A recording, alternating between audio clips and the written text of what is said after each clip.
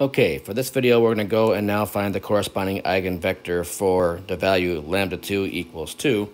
And just like before, we're going to be solving that 2 by 2 system. A minus lambda I times V is equal to the 0 vector. And so our matrix A is still the same. It is still 5, 3, -6, -4. But now we're going to subtract our value of lambda, which in this case is now a positive 2. And that is times the identity matrix 1, 0, 0, 1. And again, it's this matrix times unknown eigenvector V equals 0. And you'll notice that this has the result of subtracting 2 off of the main diagonal. So we're actually going to be solving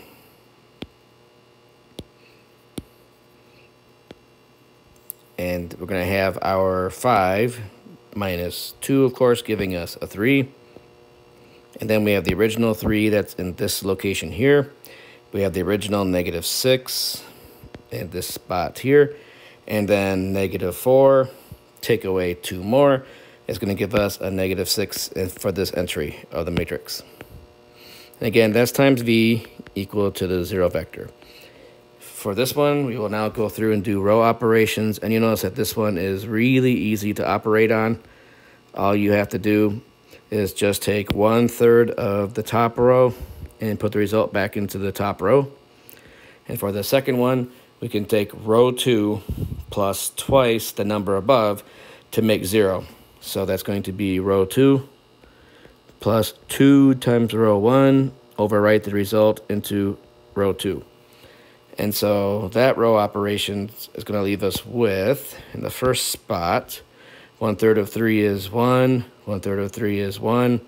And the second spot, -6 plus 2 times the 3 is going to give us a 0.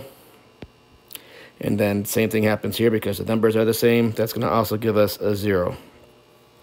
So you'll notice that once again, you get that very important row of zeros. And again, if you don't get a row of zeros when you do this, you have made a mistake in the problem.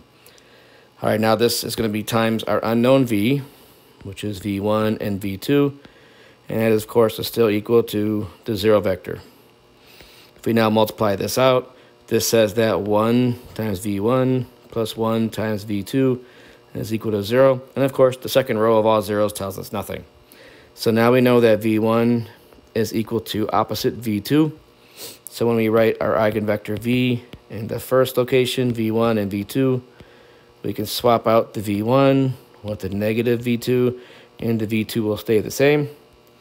And of course, just like before, we can factor out the V2, leaves us with -1 and +1. So our vector corresponding to 2 is -1, 1.